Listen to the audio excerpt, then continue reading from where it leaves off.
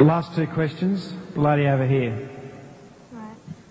I've been told that women in Islam wear a veil because in this way men will treat them respectfully. But I see the veil as a form of oppression because why should they have to cover themselves because of the weakness of men? Shouldn't they be treated with respect regardless? Could you please explain the veil, and did Mary have to wear a veil?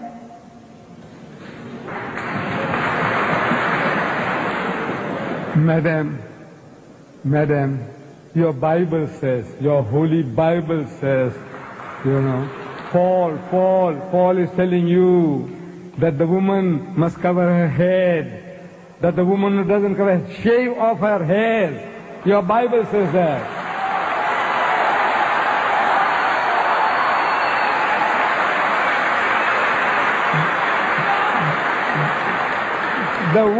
The woman who bares her hair says, shave them off, shave it off. That's what the Bible says. And you woman, your Bible says she must not be allowed to open her mouth in the church. But that's your churches, they don't believe all that. And your people don't believe in that. So you are inviting trouble.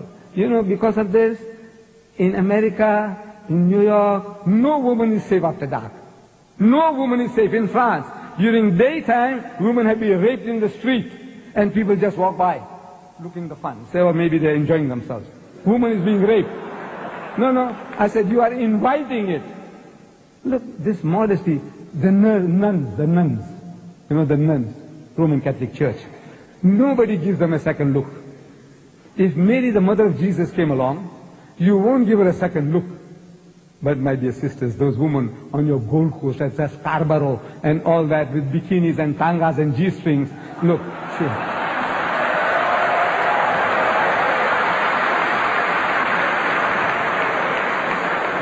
it's attracting, look, even an old man like me, I tell you,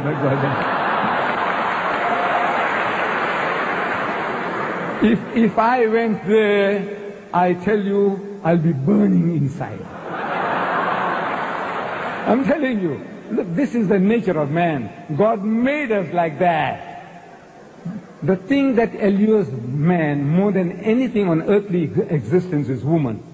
Do you know that? I don't know. The Quran says, زُيِّنَ لِلنَّاسِ حُبُّ الشَّهْوَاتِ مِنَ النِّسَاءِ. Fear in the sight of men is the love of things they covet. Number one, مِنَ النِّسَاءِ, women. وَالْبَنِينَ, then sons. I got 11 sons. I can make my own football team. It makes me feel proud. I got 11 sons, my own football team, my own cricket team. وَالْبَنِينَ, and number 3, وَالْقَنَاطِرِ الْمُقَنْطَرَةِ مِنَ الذَّهَبِ وَالْفِضَّةِ, and hoarded heaps of gold and silver, and wealthy land, and horses branded for excellence, and all this. This is the list that is given in the Quran. Number 1, women. The Quran says, the thing that allures man most on this earthly existence is woman. And I'm telling my Western friends that I don't have to prove that to you. I don't have to convince you. I said, you see, in my country, in Durban, city of Durban, I think we'll end with this. Okay? We'll end with this. In the city of Durban, there is a firm called Lucian Motors. They sell second-hand trucks. Lorries, trucks. We call them trucks here too? Trucks, we call them trucks. And on the trucks that they advertise, there's a woman in the bikini on top of the truck. Then G-Knots, they sell farm implements. And on the tractors that they advertise, there's a woman in the bikini on top of the tractor. I'm asking these Westerners, I say, what has a woman in the bikini got to do with a second-hand truck or with a tractor? Except the man. You see, the woman is being dangled, so you'll read the advert. And BMW, I don't know, you have BMWs here. It's a motor car supposed to be a little better than the Mercedes-Benz. I'm not in the market for it. You see, I started with the Volkswagen Beetle. I did 120,000 miles, and I had to change for another Beetle, and another Beetle, and another Beetle. Then they stopped making the Beetles. The Volkswagen Beetle. They started the Golf. So I had to buy Golf number 1, Golf number 2. I'm still not in the market for a BMW. But I am forced to read this advert. In my newspaper, I see a BMW motor car. And with a woman in the skimpiest of bikini, what you call the tanga, the G-string. She's standing in front of the motor car. And it's written at the bottom, test drive her now.